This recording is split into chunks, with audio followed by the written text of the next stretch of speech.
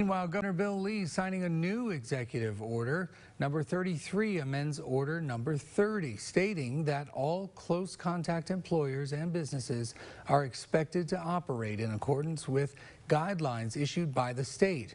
That long list of guidelines includes encouraging employees and customers to wear face masks, prohibit using of waiting areas, and much more.